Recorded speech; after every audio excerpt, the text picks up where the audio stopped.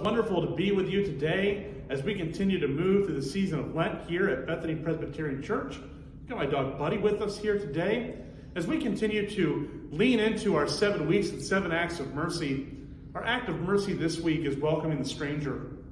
It's an interesting thing and concept. We are called to do that by the scriptures. Romans 12 talks about it, welcoming the strangers, and sometimes when we do that, we ultimately end up entertaining and being with messengers from God.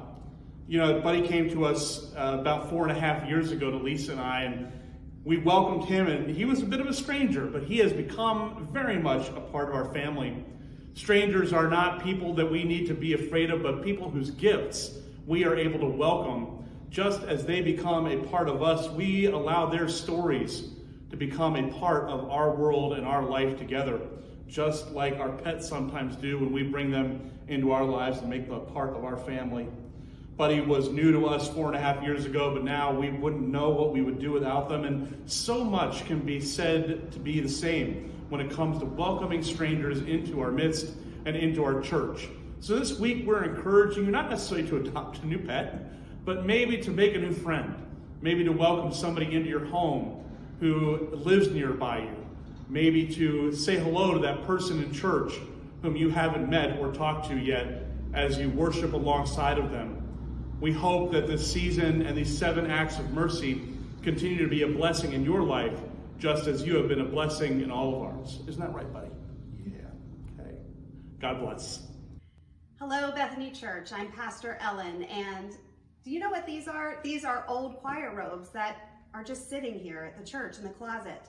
So we decided to donate them to a church in need. It's a reminder and an encouragement for you to take the time this week to clean out your closet.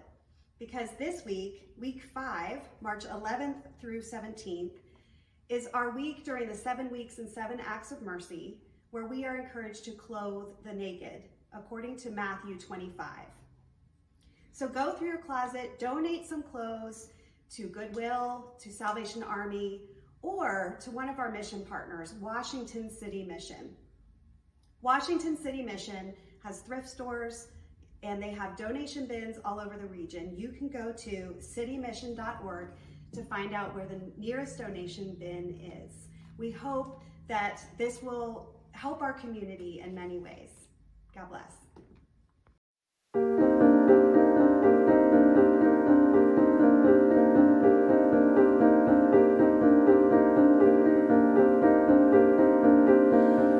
Mm-hmm.